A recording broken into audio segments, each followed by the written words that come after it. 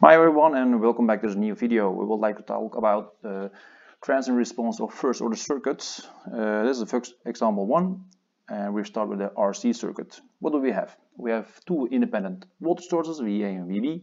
We have a resistor R and we have a capacitor C.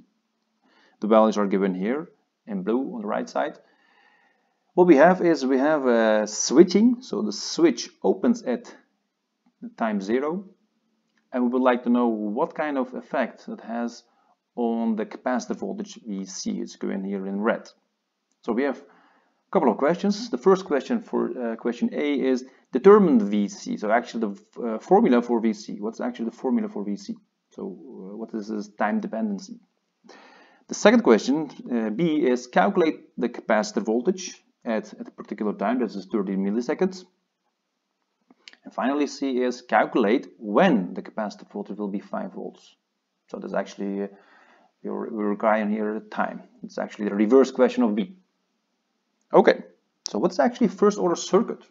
And how do you go to the transient response of the first order circuit? Now, in general, the first order circuits, or first order systems in general, can be written, the formula for that can be written just for first order system response, can be written like this.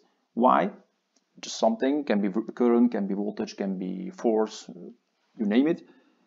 Y, the value of Y is equal to is steady state value plus is initial value minus the steady state value, again between the parentheses, times e to the power t divided by tau. So what do we see here actually? Now let's make it clear. Y infinity means the steady state value. And what is actually the steady state value? So you wait a while and you see no changes in your circuit. So after the switching, a lot of things happening in the circuit, and after a while things are not moving. Actually, there is no dynamics in the circuit anymore. So that's actually then you reach a steady state value for your circuit, or for your specific value. That's actually the steady state value what we are looking for. This is actually the steady state voltage for the capacitor. So we have also this initial value. So what is actually the starting value of your component, for example the starting current or the starting voltage. In this case, what is the initial voltage of the capacitor? That's actually that's also interesting for this formula. So we need actually 3 parameters: y infinity, that is the steady state value; y at 0, that is actually initial value; and the tau. Okay, what is tau? Tau is the time constant, and it's specific for the circuit. And you can calculate this after the switching. So you need to make this change, and then you look at your circuit and you determine the time constant. And the time constant has a unit seconds, and we would like to know what happens after the switching. So the determining of the time constant will be clear when we go more detail in the circuit. So I will go step by step to these parameters and determine the formula for specifically the capacitor voltage. So in our case, for question A, we have actually the capacitor voltage is equal to the capacitor steady state voltage plus the initial voltage of the capacitor minus the steady state voltage of the capacitor times e to the power t divided by tau. Okay. Now let's look at it carefully. Before switching, that's actually very important because that's actually time at 0 is before switching. What we have is the VB is connected actually across the capacitor C. So VB is 2 volts. That means actually you have 2 volts here across the capacitor. That doesn't mean that doesn't matter what kind of voltage you have here or what kind of component you have here. The voltage across the capacitor will be determined by VB. Okay, that means I will write it down in blue. Next, so the initial value of the capacitor will be 2 volts. Okay, now the next unknown, steady state value of the capacitor. Now, steady state value of the capacitor is when the switch opens and you wait a while, and what kind of voltage you have across the capacitor. Now, if you wait a while after the switching, so switch opens, then you have actually this circuit on the left, so this completely disappears. At some point, there will be no current flowing through the capacitor. So there's also no current flowing through the resistor. So actually what you're measuring, or what you have, is the voltage VA across C. That means at infinity, or the steady state value of the capacitor, will be 8 volts. So the value of R will not influence that. Okay.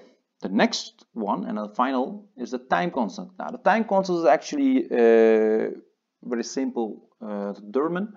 What you need to know is you turn off all independent sources after switching off, of course. So this is still out of the picture. So this will be a short circuit. And you look actually between the terminals of your capacitor.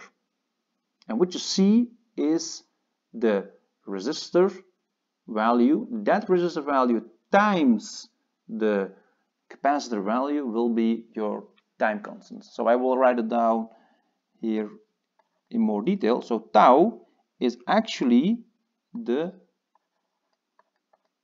Thevenin resistance seen by the capacitor times its value. So this, I will move it a little bit up. So this one is the resistance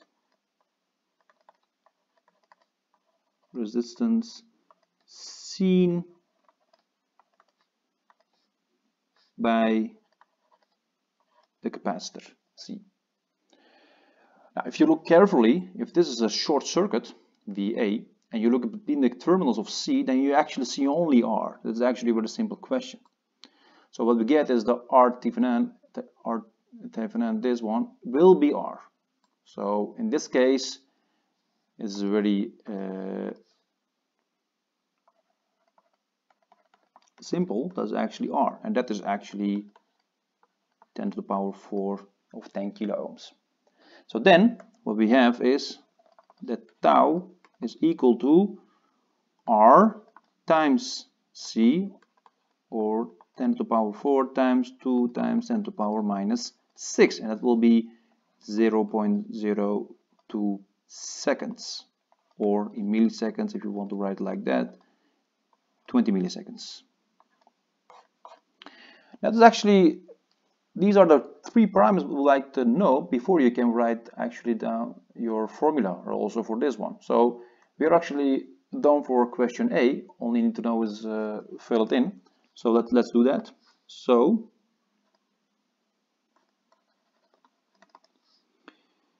V capacitor voltage as a function of time is 8 plus 2 minus 8 times e to the power minus t divided by 0.02.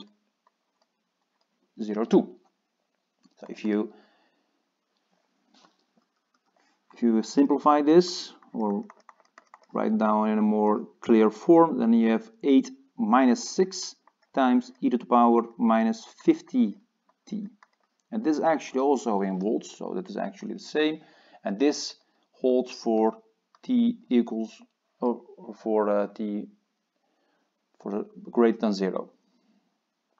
Okay, that's actually for question A.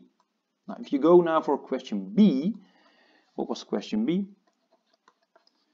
We would like to know what is the capacitor voltage at time 30 milliseconds.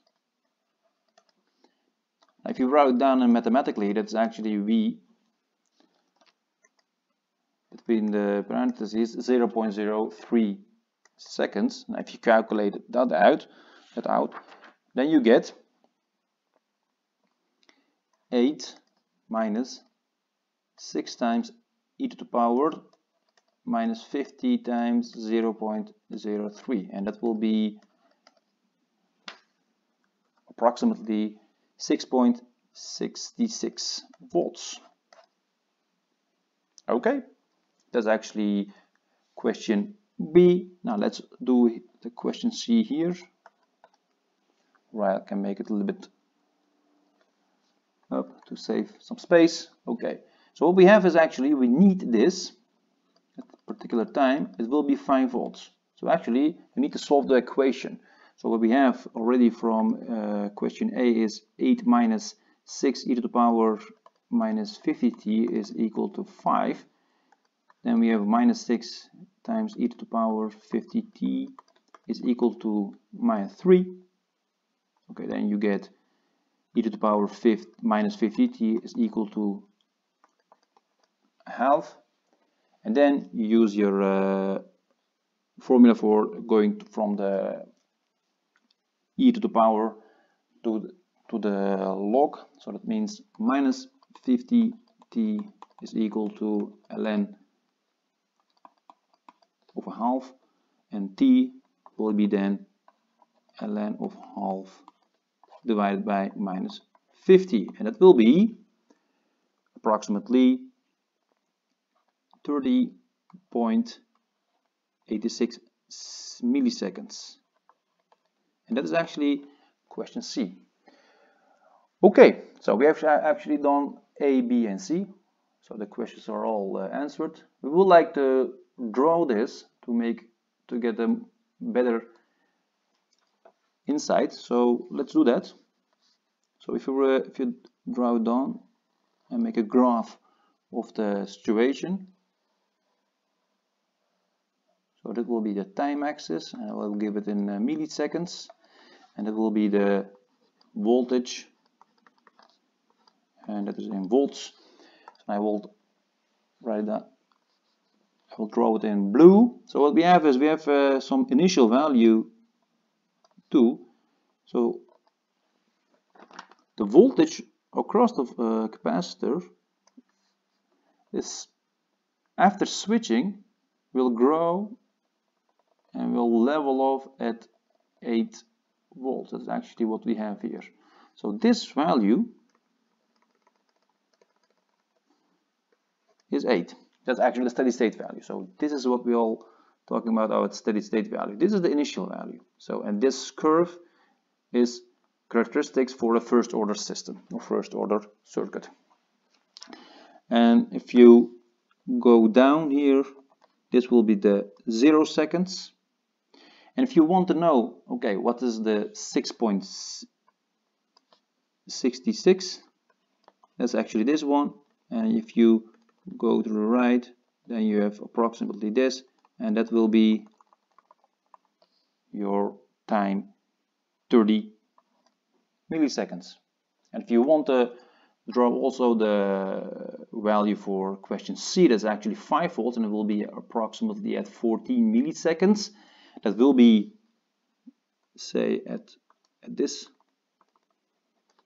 and I will point it like this, and this is actually for red, and that will be 14. So you have now in more detail, also in picture and a graphical view, what actually the values for the voltage will be. For the capacitor voltages, you start with 2 volts and you grow to 8 volts, and it will be like this. It's not a linear function, you see. You start very fast, but you'll level off, and then you grow very slowly after a couple of milliseconds.